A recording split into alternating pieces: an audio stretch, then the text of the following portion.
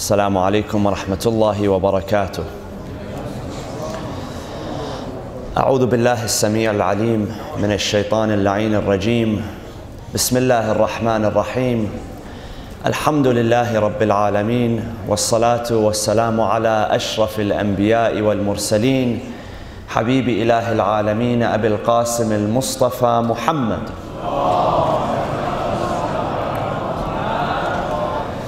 وعلى أهل بيته الطيبين الطاهرين المعصومين المنتجبين الذين أذهب الله عنهم الرجس وطهرهم تطهيرا. قال الله في كتابه الحكيم: بسم الله الرحمن الرحيم. إنما المؤمنون إخوة فأصلحوا بين أخويكم واتقوا الله لعلكم ترحمون. صدق الله العلي العظيم. وصلوا على محمد وآل محمد.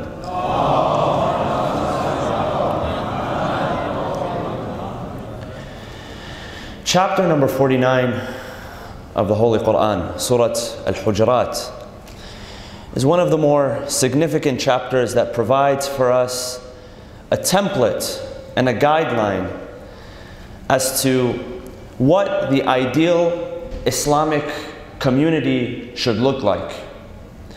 It is also a chapter that describes the morals, the behaviors, the etiquette, what it means to be brothers of one another, what it means to be citizens of the same nation, what our rights are upon one another, what that looks like, what kind of relationships we should have with God and thus with one another. And this was a chapter that was revealed to the Prophet Muhammad sallallahu alaihi wasallam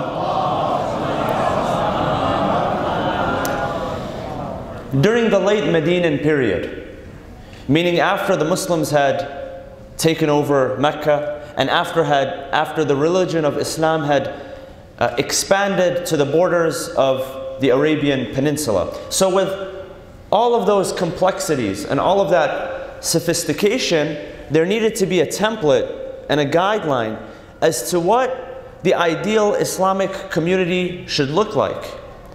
And it begins with the most basic of behaviors. يَا أَيُّهَا الَّذِينَ آمَنُوا لَا تَرْفَعُوا أَصْوَاتَكُمْ فَوْقَ صَوْتِ النَّبِيِّ. O you who believe, do not raise your voice above the voice of the Prophet. It's named Al-Hujurat, referring to the Hujurat, which were the private rooms or the private apartments which were dedicated to the wives of the Prophet. And so the beginning theme of that verse is that you would have a group of well-intentioned Muslims who were not very knowledgeable. They would attempt to wake up the Prophet before the time of Fajr so that he can emerge from the Hujurat, from the private apartments, to lead them in prayer. And so they would call upon him from behind the curtain, from behind the veil. And to respond to that, Allah subhanahu wa ta'ala says, إِنَّ الَّذِينَ يُنَادُونَكَ مِنْ وَرَاءِ الْحُجُرَاتِ. Those who call upon you from behind the curtain, from behind the veils, these are people that do not know. They are not informed. They would want the Prophet to emerge earlier because they were sleepy. They'd want to go back to sleep. Much like when you wake up for suhoor in the month of Ramadan and you're done with your suhoor and you're waiting for the Fajr time so that you can pray and go back to sleep. So they had developed a sense of impatience and urgency.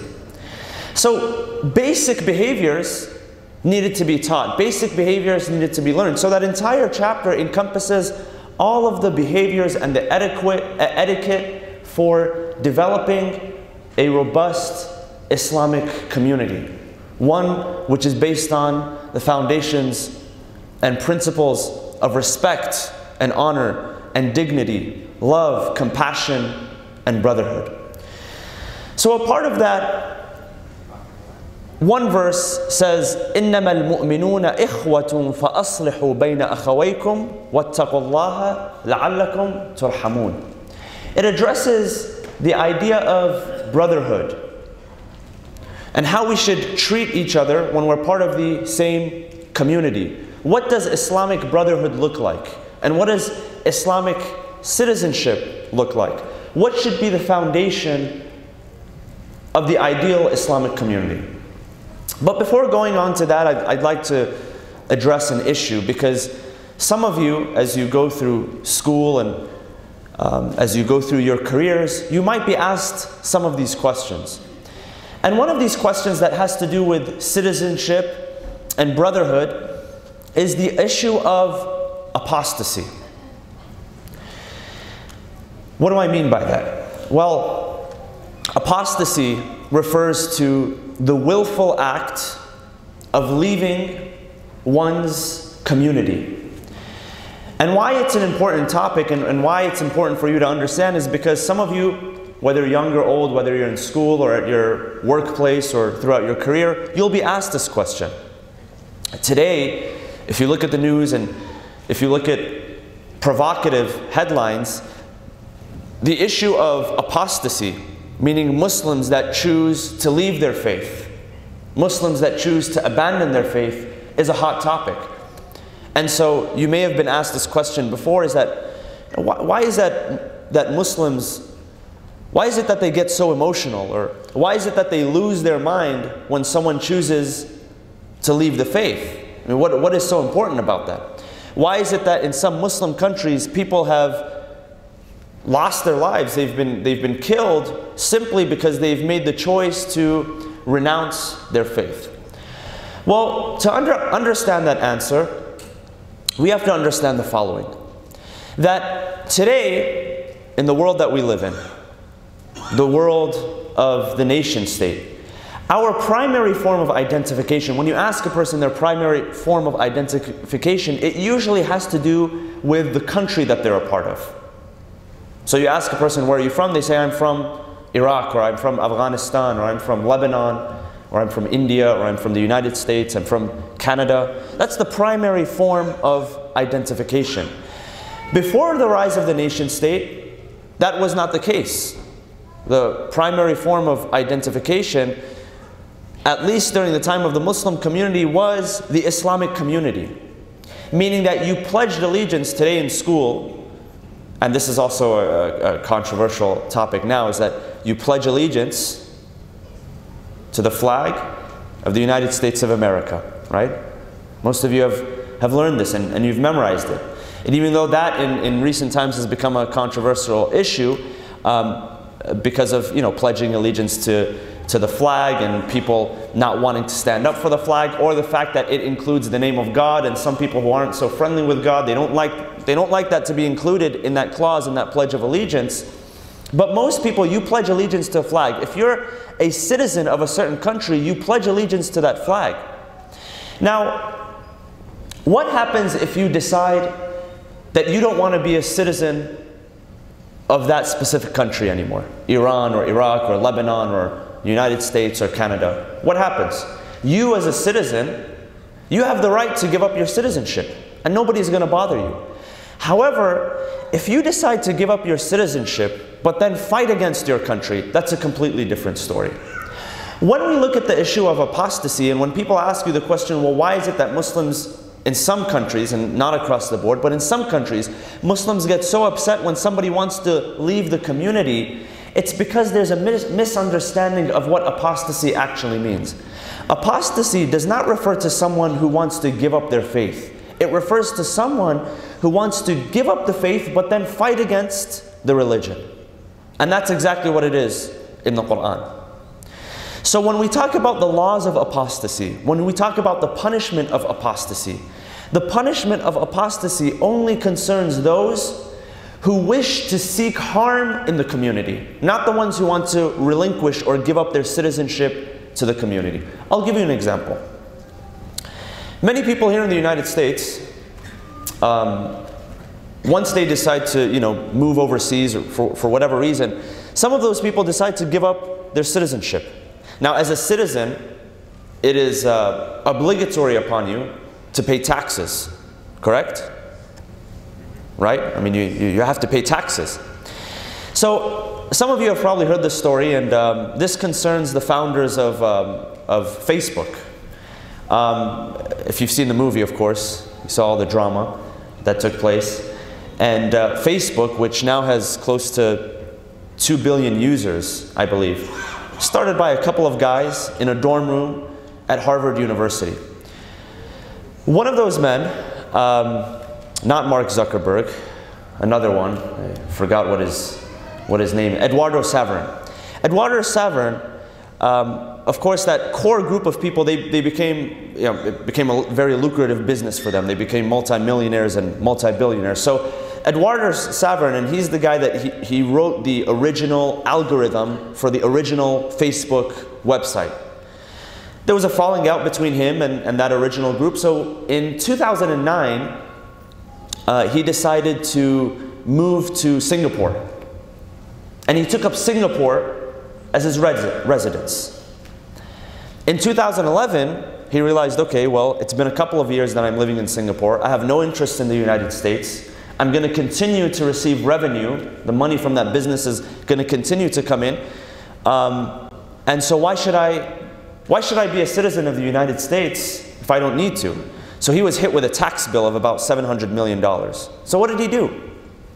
He renounced his citizenship. Nothing happened. He was allowed to live. He was allowed to still receive profit and revenue from his business. Of course, when they asked him in the interview, he said, no, it has nothing to do with not paying taxes. But, I mean, come on, $700 million. So he gave up his citizenship. Nothing happened. Why? Because he didn't show enmity. He didn't show hate to the United States. He didn't, he didn't leave the United States and then join a terrorist organization to fight against the United States troops overseas. None of that happened. So his renunciation of his citizenship, it really didn't harm him, and it didn't harm anybody else. Maybe he got away from some taxes, but that's okay. Taxes are inevitable. Somebody else is going to end up paying those taxes. The two things in life that are inevitable are death and taxes, right? So somebody else is going to end up paying those taxes. Now, there's another case, and that's the case of a gentleman, and we don't need to even mention these kinds of names from the minbar, but he was a gentleman who was born and raised here in the United States, and then he left, he went to a Middle Eastern country, and he joined a terrorist organization. And he began to produce videos, he began to encourage people to fight against the United States. What happened to him? Not only did he renounce his citizenship, not only did he give up his pass of citizenship, being part of the community, but he also sought to harm the community. So what did the United States do? They sent a drone with a missile. He was incinerated. He was gone. Bye-bye. There was no more of him. So there's a difference between people who just give up their citizenship versus people who fight against the community. So when you look at the laws of apostasy in the Quran, and when someone tries to provoke you and say, hey, well, why are you losing your mind if someone decides to give up their role or give up part of them being a citizen of the Islamic community? Well, the punishment laws have nothing to do with people who voluntarily give up. Across the Muslim world, there are many, many people, unfortunately, and that's their choice. We live in a world of choice. You're free to do whatever you want. That give up their faith. Nothing happens to them. So it's important to be able to, when you explain this, be able to move behind the provocative headlines. The reason why I bring this up is because we're talking about brotherhood, we're talking about citizenship, and sometimes you're gonna get this question. Somebody's going to ask you this question. And so it's important to be prepared and know how to respond to these questions. And it's mentioned in the Quran as well. Allah subhanahu wa ta'ala says in the Holy Quran, He says, and this is in the beginning of chapter number 60, which is Surah Al-Mumtahana. Bismillah ar-Rahman ar-Rahim. Ya ayyuha alladhina amanu, O you who believe, la tattakhidhu aduwwi wa aduwwakum awliya. Do not take my enemy, my opponents, and your opponents as awliya. What is the meaning of the word awliya? Some people say, now awliya is the plural of the word wali. And some people say The word wali means friend. Some people say it means guide. Some people say it refers to your successor. Some people say it refers to someone who has authority. Here in this verse, and in many verses of the Quran, it refers to someone who isn't just your friend, but someone who is your leader, someone who has influence and authority above you. For instance, in the verse in the Quran, إِنَّمَا وَلِيُّكُمُ اللَّهُ وَرَسُولُهُ وَالَّذِينَ آمَنُوا الَّذِينَ يُقِيمُونَ الصَّلَاةَ وَيُؤْتُونَ الزَّكَاةَ وَهُمْ رَاكِعُونَ. Verily, إِنَّمَا, verily, your awliya, your leaders, those who have influence, those who we have given authority over you, are whom? Number one, Allah subhanahu wa ta'ala. That is your protector. That is your guide. When you have no other protector, when you have no other friend, when you have no other guide, when you feel loneliness, when you feel abandonment, number one is that. وَرَسُولُهُ, His Prophet, His Messenger, and that is Rasulullah Muhammad sallallahu alayhi wa sallam. So number one is God, number two is the Prophet, and number three, وَالَّذِينَ آمَنُوا, those who believe. But who specifically? Because if you're talking about those who believe, well, there are hundreds of people, there are thousands of people. But specifically, الَّذِينَ آمَنُوا, the ones who يُقِيمُونَ الصَّلَاةِ, the ones who establish their prayers, وَيُؤْتُونَ الزَّكَاةِ, and they give zakah, they give charity, وَهُمْ رَاكِعُونَ. Not وَالَّذِينَ هُمْ رَاكِعُونَ, وَهُمْ رَاكِعُونَ. Meaning that when they give that zakah, when they give that charity, it is in the state of ruku'.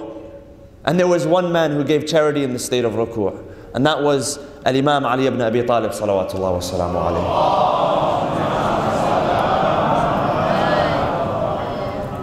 alayhi. It is said that one day a man comes to the masjid, and tonight we honor the character of Amir al-Mu'mineen, that generous imam, that generous leader, the leader who gave everything that he had.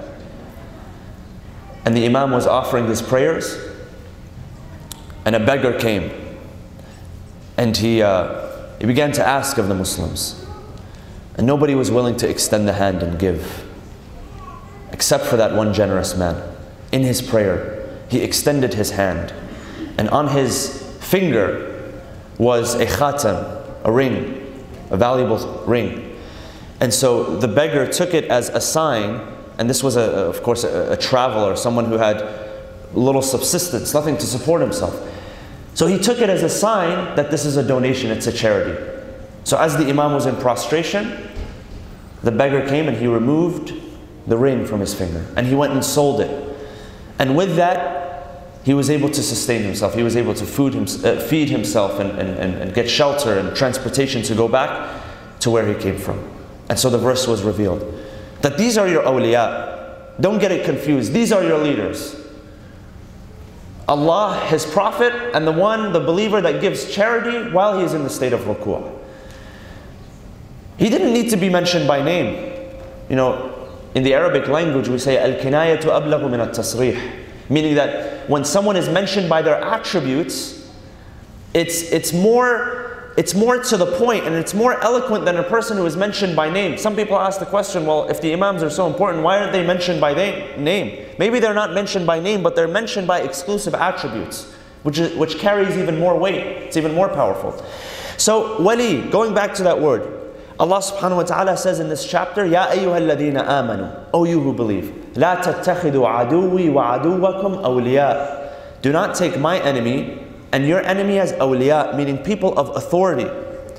In another verse in the Quran, it says, La tattakhidu al-yahuda wal-nasara awliya. Do not take the people of the book as awliya. And that doesn't mean do not befriend the people of the book. Some people say that, well, the Quran says don't befriend anyone from the people of the book. My friend circle should only include Muslims. No, that's not true. You're mixing with the people of the book on a daily basis, Jews and Christians and people of other faiths. There's nothing wrong with befriending. But the Quran is saying make sure that your friendship is not in a way where they have influence to where they can negatively influence your principles and your values. Be strong, be firm in your principles and values. The reason why this was revealed, this verse was revealed, it is narrated that before the Muslims decided to go back to Mecca in order to conquer Mecca, to bring it once again under the banner of Islam, once the news was there that the Muslims in Medina had to mobilize and prepare the army, prepare their forces, one of the companions, a well-intentioned companion, Hatib ibn Abi Balta'a, he sent a servant girl by the name of Sarah. He gave her a letter and he said, take this to my allies in Mecca from the people of Quraysh and inform them that the Prophet and the army of the Muslims from Medina are planning to march onto the city of Mecca. So he sends it, and this, if you look at modern day warfare, if you're in a military, if you're part of a military group, and you send your plans to an enemy army, what's that called in modern day verbiage, in modern day terms? What's that called? Treachery or treason. And the law in every country across the board for treason is what? It's punishable how? By death. It's punishable by death. So this person informed the Meccans of the intent of the Medinan army to march upon Mecca. So Allah subhanahu wa ta'ala reveals to the Prophet through inspiration, through guidance, that this is what has happened. So the Prophet sends a number of the believers to intercept this message. When they intercept the message, they bring the young girl to the Prophet. The Prophet takes the letter and he reads the letter. So they summon the man who had written the letter, Hatib ibn Abi Balta'a. So the Prophet reads the letter and he summons him. He says, what's going on here? So immediately, one of the more hot-headed companions, he says, Ya Rasulullah, off with his head. Let's decapitate him. The Prophet said, no. Wait a minute. Just wait, hold your horses, let him explain himself. So he explained himself. He says, Ya Rasulullah, my intent was not to do any harm. I had no intent to do any harm. He says, the only reason I sent this letter is because I feared for my life. I was afraid that we would arrive in Mecca and I would have no one there to shelter me. Everybody else has people to shelter them. I have no family, nobody to shelter me. So my intent was not to harm the community. And I have not disbelieved after accepting belief. I want you to know this, Ya Rasulullah, that my heart is still full of iman. I was only fearful. Allah subhanahu wa ta'ala says, Ya ayyuhalladhina amanu, O you who believe, don't worry. Don't take your enemy and my enemy as awliya. You do not need their protection. You have my protection. You have the protection of Rasulullah. You have the protection of the Islamic community. Don't go looking for protection in areas with people that do not have your best interests in mind. So that allows us to understand that even in those very extreme cases, Rasulullah did not punish that person. He did not send that person to exile. There are some people within the Muslim, and to take that example even further, there are some people within the Muslim community that decided after a while that they didn't want to be Muslims anymore. One example was a gentleman who was the husband of Habiba. Habiba became one of the wives of the Prophet. This gentleman was among the first core group of Muslims who migrated from Mecca to Abyssinia. You know, there are two migrations, there are two hijrahs. One hijrah was from Mecca to Medina. That's the hijrah that we all know. That's the hijrah that marked the beginning of the Islamic calendar. So when we say in the year 8 Hijri or in the year 10 Hijri, that means 8 years or 10 years after the hijrah, the migration from Mecca to Medina. But the migration that took place before was the migration from Mecca to Habasha, to Abyssinia. And that was led by Ja'far ibn Abi Talib, the brother of Amir al-Mu'mineen, al-Imam Ali ibn Abi Talib, salawatullah wa salamu alayhi.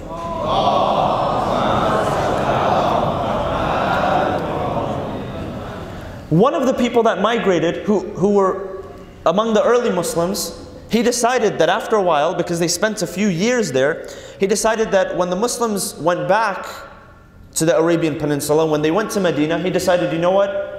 I think I like Christianity a little bit more. So he accepted Christianity. What happened? Did the Prophet send assassins to kill him, to murder him? Nothing happened. His wife, Habiba, on the other hand, she wanted to remain as a Muslim. So she did not want to remain in that situation, that relationship. So she left that relationship. And the Prophet married this woman. Nothing happened. He decided to give up. So what is important is understanding. So now we move on to that question. Well, what is it that bonds the Muslim community together? What is it that brings us together? And the answer to that is that what bonds the Muslim together are principles and values. See, when the Prophet Muhammad sallallahu alaihi wasallam,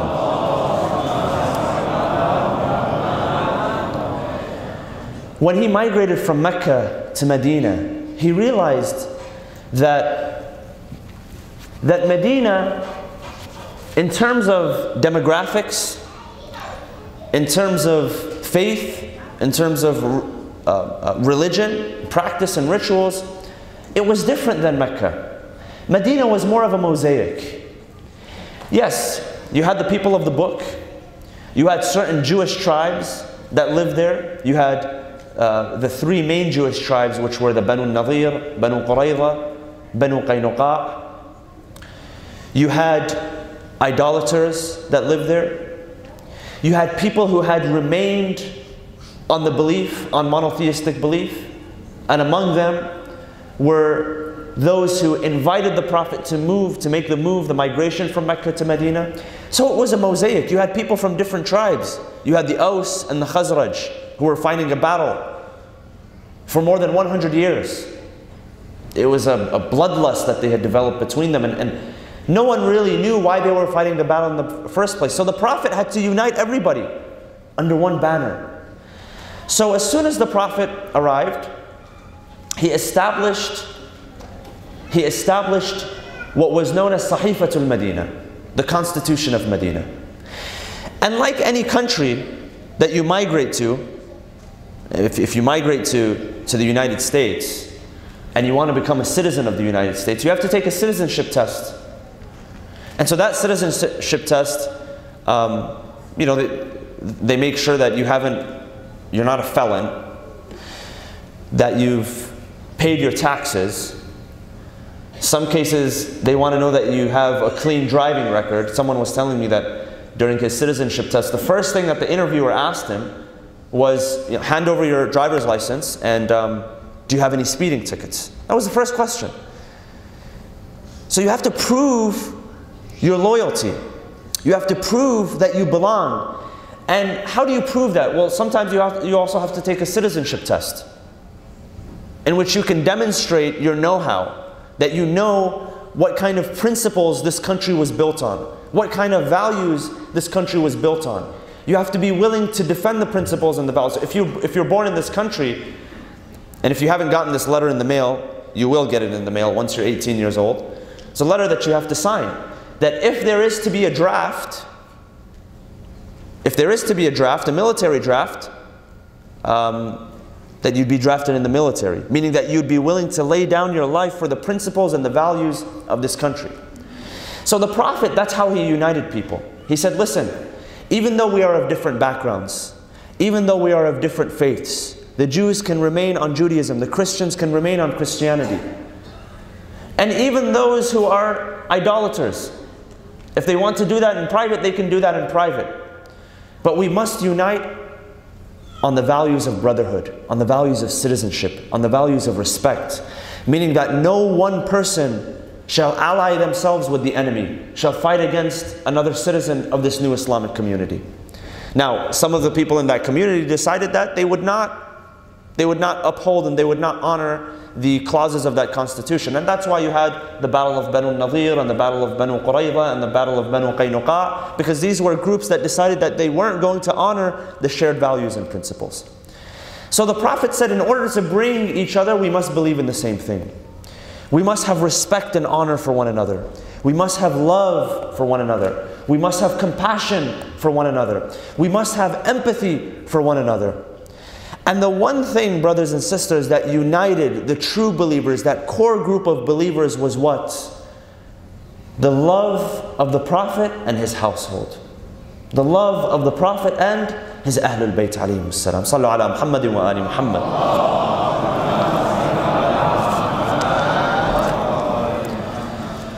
And tonight is a very significant night. It's a very special night. It's a night in which, through our obedience and through our loyalty, we express our love for the Ahlul Bayt alayhimus salam. It is a night in which we honor the flag bearer of the Ahlul Bayt alayhimus salam, and that is Al-Imam Amir al-Mu'mineen Ali ibn Abi Talib alayhi salam. A man who showed his love for the Prophet. A man who showed his allegiance to the Prophet.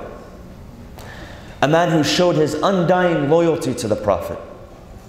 A man who, through that love and allegiance and loyalty, transcended the highest ranks of companionship. No other person, no other companion, no other believer even came second or third or fourth in line to Amir al-Mu'mineen. And it was because he loved the Prophet so much, and he showed allegiance to the Prophet, and he showed his loyalty to the Prophet, that was also reciprocated to him.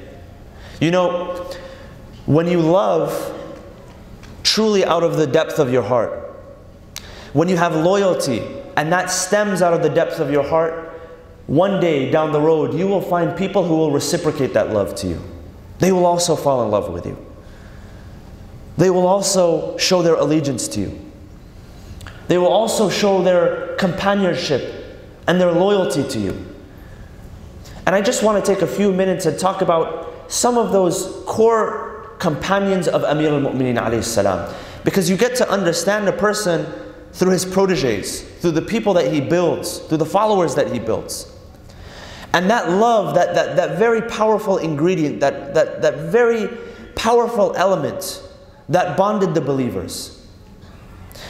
You know, it is narrated that, and this is narrated from a number of the Imams of Ahlul Bayt alayhimus salam in a number of different versions, the following hadith. It says the following. It says, Shi'atuna minna, our followers, our Shia, they are from us. They belong to us. خُلِقُوا مِنْ فَاضِلِ طِينَتِنَا. And the way that you know that they belong to us is that they have been created out of the leftover of the clay or the dirt that we were created from. So when God created the members of the Ahlul Bayt alayhimus salam, when He fashioned them, whatever was left over, if you've ever built something and you've had leftover material, whatever was left over, our followers, our Shia, they were fashioned from that. So we are directly, brothers and sisters, we're directly connected to the Ahlul Bayt alayhimus salam. So our love and our allegiance and our loyalty, it is something which comes, it comes naturally from within us. You know, there's a few beautiful lines of poetry in which the poet expresses his love for Amir al-Mu'mineen alayhi salam. He says, ولايتي لأمير النحل تكفيني عند الممات وتغسيلي وتكفيني وطينتي عجنت من قبل تكفيني ولايتي لأمير النحل تكفيني عند الممات وتغسيلي وتكفيني وطينتي عجنت من قبل تكويني بحب حيدر كيف النار تكويني. He says that my love and my loyalty to Haydar, to Ali ibn Abi Talib, it is something that was fashioned within me before I was even born. It was something that was molded with my clay before I was even created. And for that love, how then can the fire of Nar Jahannam punish me? When I have so much love and loyalty in my heart for the Ahlul Bayt alayhimus salam. When I have so much love and loyalty to Ali ibn Abi Talib. You know, it's narrated one of the most loyal companions of Amir al-Mu'mineen, of the Ahl al-Bayt, but specifically of Amir al-Mu'mineen alayhi salam, was Abu Dhar al-Ghifari. Abu Dhar al-Ghifari was a great companion. And he was among the first Muslims, he was amongst the first believers to accept Islam. Probably among the first 5 or the first 10. A man who had no prior relationship to the Prophet, a man who had no prior relationship to the Ahl al-Bayt, but deep within him, he had a love for Allah subhanahu wa ta'ala. So one day he comes to Mecca. Before the Prophet even began to propagate his mission, he finds the Prophet, he accepts the message of Islam. It was what he was looking for his entire life. He lives a life of servitude and loyalty to the Prophet. After that, he lives a life of servitude and loyalty to Amir al-Mu'mineen. And Abu Dhar was a very outspoken critic of the government that fought against Amir al-Mu'mineen, and that was the government. First he was an outspoken critic of Uthman ibn Affan, and then he became an outspoken critic of Muawiyah ibn Abi Sufyan. And it is said that he was so outspoken that they tried to give him hush money in order to keep him quiet. But when you have a love and a passion and a desire in your heart, no amount of money, no political position, nothing can keep you quiet. So it's said that Uthman sent a couple of people to the home of Abu Dhar. And Abu Dhar was a man of very, very little means. So much so that when he died alone. There was no one even to bury him. He was exiled to Ramadhan, where he originated from. It was a desert town where no one was. And there were not even, he died of hunger, he died of starvation. But he died with a heart full of love and loyalty for the Ahlul Bayt alayhimus salam. So Uthman comes to him, he sends 2 people to him with 200 dirhams. 200 silver dirhams, which is a lot of money. It's enough for someone to, really take care of themselves and have a surplus, extra amount. So they came to his home, they knocked the door, he opened the door, and they saw him. They looked around and they said, here's a gift that the Khalifa has sent to you. 200 dirhams. So he looks to them and he says that, have I been singled out? Is there something special about me? Or has every other Muslim, see, Abu Dhar was a true citizen of the community in that he was concerned and worried about the welfare of every other citizen in the community. He said, did every other community member receive this gift as well? Or have you just favored me? This was a man who was so outspoken that he had to be exiled from Medina. He was taken from Medina to Damascus. Muawiyah couldn't handle him in Damascus, so he exiled him. He actually had him live not even in Damascus because he didn't want him influencing the people. Again, this was the companion of the Prophet. So he sent him to the coast of, at that time, what was the outskirts of Damascus, which is present-day Lebanon. And that's where he planted the seeds of Shi'ism. So the scholars that originate from southern Lebanon, all of them go back to the tradition of Abu Dhar al-Ghifari. Many of the Shi'i scholars today, Al-Hurr al-Amili, Makki al-Amili, Zainuddin al-Amili, all of these scholars that came from that Jabal Amil was thanks to the efforts of Abu Dhar. But even there, he did not stop his condemnation and his criticizing. So they took him back to Medina. When he went back to Medina, they realized they couldn't hush him up, so they tried to give him a bribe. So they gave him the 200. He looked at it. He said, did everybody else have this? And he said, no. This is a special gift. So he looks around and he says, you may not see it now, but I am wealthy beyond measure. So they look around, they're confused. There's no exotic car, no exotic camel parked outside. It's a very simple home. He's not wearing the latest designer fashion. There's no fancy furniture around, but he's saying, I'm wealthy beyond measure. They say, well, just use this just for some subsistence to get yourself on your feet. So he points to them. He says, you see that mat over there? He says, lift it up. They lift it up. They see one piece of barley bread. He says, that's all I need. For subsistence, that's all I need. And then he says something very, very powerful. He says, you're trying to give me wealth, ghana. He says, أصبحت غنيا بولاية علي ibn Abi Talib.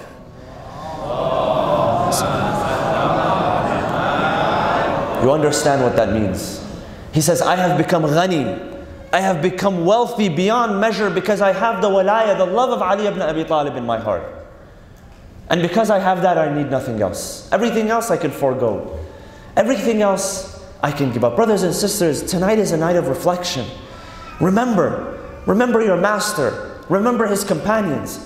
It's okay to enjoy the luxuries of life. There's nothing wrong with that at all. There's nothing haram about that. But remember, if you don't furnish your love, if you don't furnish your heart with the love of Ali ibn Abi Talib alayhi salam, then none of that is valuable. None of that is actual zina. That was Abu Dharr al-Ghifari. Another companion, a level above, Salman al-Muhammadi. There's a narration that says that if Abu Dharr, now imagine how great Abu Dharr was. It says, the hadith says the following, that if Abu Dharr knew what was in the heart of Salman, that he would have fought him over it. Meaning that Salman was on a completely different level of love and allegiance and piety and belief. Salman stands in front of the Muslims after the martyrdom of the Prophet and after they have abandoned. And look at his level of belief. He says, "O people, for those of you that know me, you know me. For those of you that do not know me, Salman, let me introduce myself." And here he stands in defense of Amir al-Mu'mineen. He says, now that you have decided to turn away from this great man, Ali ibn Abi Talib, you will bear the consequences. He says, but let me remind you that had you followed this man in the way that the Prophet had told you to follow this man, and Salman does not exaggerate. He doesn't lie. He doesn't add herbs and spices to the stories. He says that had you followed this man, had you truly followed him in the way that had been willed for you, you would have called upon the birds in the sky and they would have responded to you. You would have called upon the creatures in the ocean and they would have responded to you.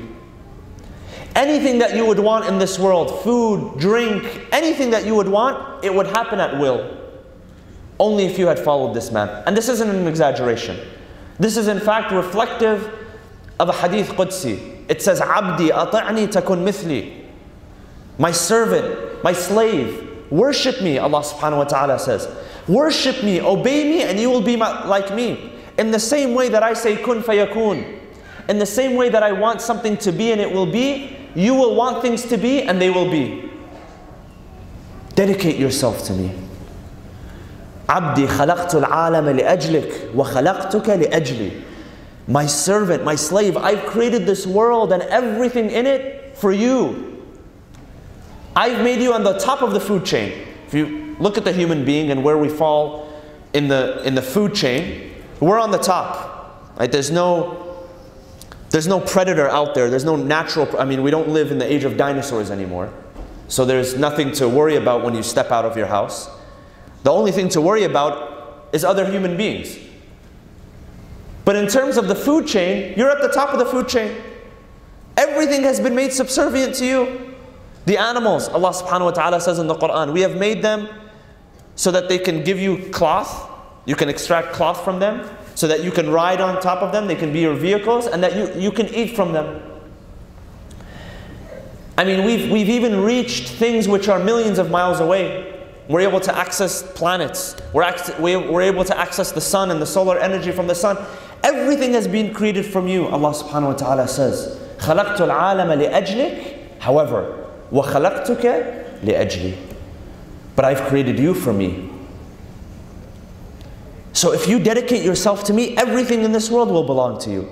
This is what Salman taught the believers after they abandoned the family of the Prophet. Someone who is at another level of love and belief. So what binds us together, brothers and sisters? What's that one ingredient? It's that source material that we were created from. That the Imam says that we were created from teen, from clay, and you were created from the leftover clay. So let us return to that source. Let us return to that source of love and mercy and compassion. if we honor the same principles, if we have the same belief system and the same value system, nothing can tear us apart.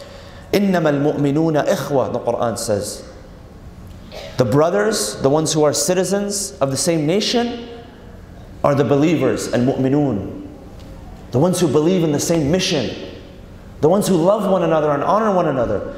فَأَصْلِحُوا بَيْنَ أَخَوَيْكُمْ وَاتَّقُوا اللَّهَ لَعَلَّكُمْ تُرْحَمُونَ. أَصْلِحُوا بَيْنَ أَخَوَيْكُمْ. Make amends. Fix the broken relationships. Some of us, we are here tonight and we have broken relationships. With our fathers, with our mothers, with our brothers, with our nephews, with our cousins, with our friends, with our in-laws, with our fellow community members. We have broken relationships. فَأَصْلِحُوا بَيْنَ أَخَوَيْكُمْ, the Quran says. Because you share in that love and belief, bring together the believers. Do islah, make amends. One narration says, al-islahu ذات البين أفضل من عامة الصلاة والصيام. That if you're able to bring two believers together, if you are able to fix a broken relationship, that is more rewarding than all of the prayers and all of the fasting that you can perform. In another narration, similar to this narration, أفضل من عبادة الثقلين. It is more valuable than the ibadah, than the worship of the thaqalain. Who are the thaqalain? Al-insu wal-jinn, the human beings and the jinn. If you were to tally and total up all of their ibadah, the act of bringing two people together is more valuable than all of that. So take this chance, brothers and sisters. It is a night of mercy. It is a night of forgiveness. And if we want Allah subhanahu wa ta'ala to forgive us, you know, I was listening to someone today, a scholar, and he was saying take this chance, this night, as an opportunity to forgive. There are some people who right now, they are in their graves. They are being punished because you still are holding a grudge against them. Because you still have not forgiven them. Do you want to be in that situation one day? Where you are in the grave, and because somebody else has decided not to forgive you and to hold back, that you are being punished in the grave? If you want to be free of that, from the bottom of your heart, tonight take the opportunity to forgive that person. Say, oh Allah, as a sign of thankfulness to you, Amir al-Mu'mineen, he says in his hadith, as a sign of thankfulness, when you have been given the ability to take revenge from someone or to hurt someone, as a sign of thankfulness, ask Allah subhanahu, forgive that person, as a sign of thankfulness to Allah subhanahu wa ta'ala. And it is in this night where we commemorate the passing away of our master, Amir al-Mu'mineen. And we know that during these final few nights, Amir al-Mu'mineen spent it in making amends, in showing his love and his compassion, in fixing the affairs of the ummah, in admonishing his core group, which were his sons Al-Hasan wal-Hussein and those very close companions, Salman, Abu Dhar, Al-Miqdad, that core group of companions. Some of them who had passed, some of them who were there. And Amir al-Mu'mineen reminded them of the Quran. He reminded them of the prayer. He reminded them of the Aitam. This is a night, brothers and sisters, where we need to rededicate ourselves to reading and understanding the Quran, if you haven't done so. We need to dedicate ourselves to fixing our prayer. We need to dedicate ourselves to more charitable causes. We need to dedicate ourselves to fixing relationships between people. This is a bond, and if you do this, you will create bonds in your community. You will create bonds of brotherhood in your community that nothing can get in the way of. And Amir al-Mu'mineen alayhi salam was that man who dedicated his entire life. And it was during these final moments that he understood that this was his destiny. This was what the Prophet had promised him.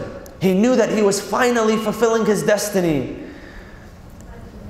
And it was there when he gave his final few breaths and he passed away from this world until the next world. And after he was buried, it is said that when Al-Hasan and Hussein alayhimus salam, when they were returning after the burial, after they had buried their father, they were returning, they passed by some ruins. And when they passed by these ruins, they heard a man who was there, who was murmuring. He was making noise. He was complaining. And so they sat with him, and it was a man who had lost his eyesight. They turned to him, they said, "Oh man, what is going on? You seem to be in anguish, you're distraught, you're in pain." He said to him, "It has been a few days where there was a master who would come to me and he would provide for me food, he would provide for me sustenance, and he would sit with me and he would speak to me when no one else would speak to me. He would provide me comfort. He would give me love and compassion, and it has been a few days where this man has been absent." So immediately Imam Hassan and Imam Hussein, they knew who this man was. They knew that it was their father, Amir al-Mu'mineen. So they began to weep. They said, "What is the description of this man?" He says, "I am a blind man. I could not tell what he looked like." And so they said, "Begin to describe. What would he say to you and how would he speak to you?" So he began to say that this is how he would speak, and this is what he would say. Immediately, when he began to describe, it was confirmed to them that this was their father, Amir al-Mu'mineen. He said, "Oh man, do you know who this man was?" He says, "No, I have no idea." He says, "This was our father, the commander of the believer, Amir al-Mu'mineen Ali ibn Abi Talib. And he had just passed away. When he heard, he said, this was Amir al-Mu'mineen. Amir al-Mu'mineen, every night he would leave and he would come to me and he would feed me and he would sit down with me. This was the commander of the faithful." And so he would weep. He said, "Please, now take me to his grave." They took him to the grave of Amir al-Mu'mineen. He sat there and he wept and he wept and he wept until he passed away. And when he passed away, he was buried next to his commander. Hani'an lahu. May Allah subhanahu wa ta'ala grant all of us such an honor, such a reward. This was a man who had nothing, but his heart was full of the love of Amir al-Mu'mineen. And so we ask Allah subhanahu wa ta'ala on this blessed night to fill our hearts with the love of Amir al-Mu'mineen. Oh Allah, do not allow us to depart this dunya without allowing us to fill our hearts with the compassion and the love and the mercy that we learn from the Ahlul Bayt alayhimus salam. Brothers and sisters, on this holy night, let us turn our hearts towards the commander of the faithful. Let us turn our hearts towards all of those across the world that are oppressed, the ones who Amir al-Mu'mineen stood for. Let us dedicate ourselves and our lives to the service of those who are oppressed. Bismillah ar-Rahman ar-Rahim. اللهم اغفر للمؤمنين والمؤمنات والمسلمين والمسلمات الأحياء منهم والأموات تابع بيننا وبينهم بالخيرات إنك مجيب الدعوات إنك قاضي الحاجات إنك على كل شيء قدير برحمتك يا أرحم الراحمين وصلى الله وسلم على سيدنا محمد وعلى أهل بيته الطيبين الطاهرين.